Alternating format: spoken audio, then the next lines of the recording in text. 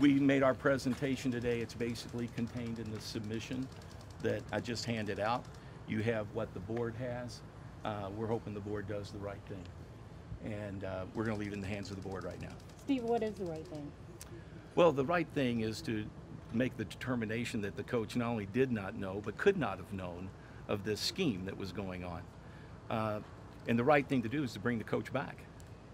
He's not terminated right now, and he should not be terminated. He should be brought back. If the university wants to negotiate for him to leave at a later time, we can talk about that. But this is not the right way to do this. The coach did not engage in any of this activity. He didn't know about the activity.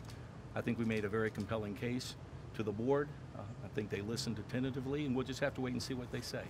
Steve, do you deny that Coach Pitino was coach number 2 then in that criminal complaint? Well, look, I'm not going to, I am not the FBI, so I didn't write that.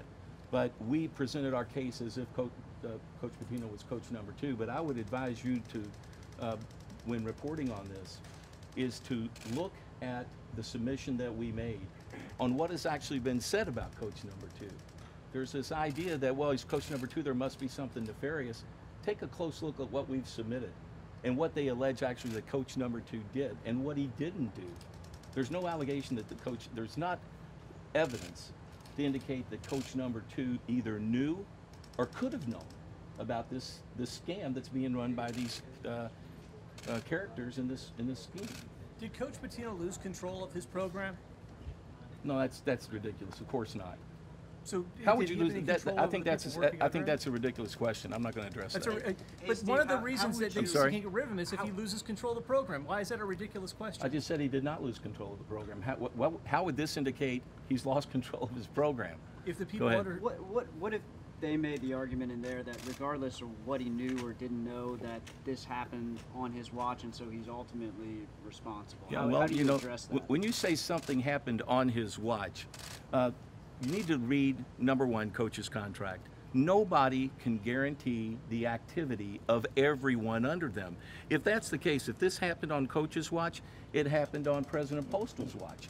It happened on Chairman Grissom's watch.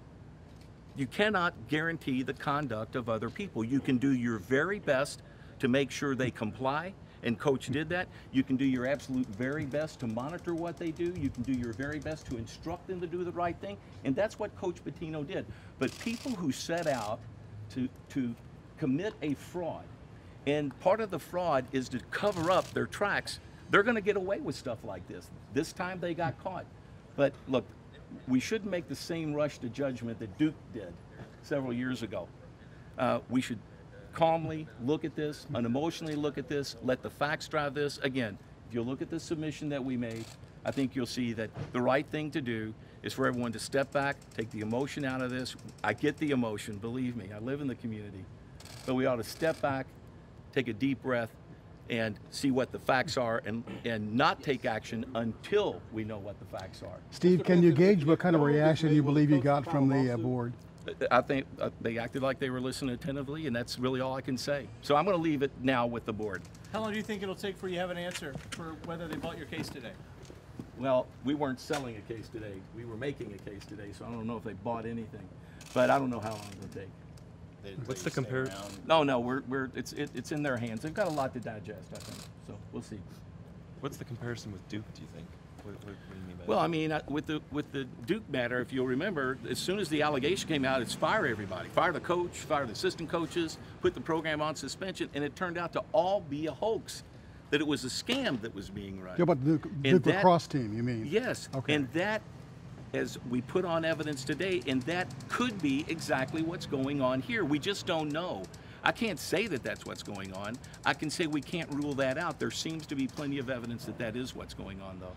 And we presented proof of that fact. So thanks a lot. Thanks, Steve. Thank you.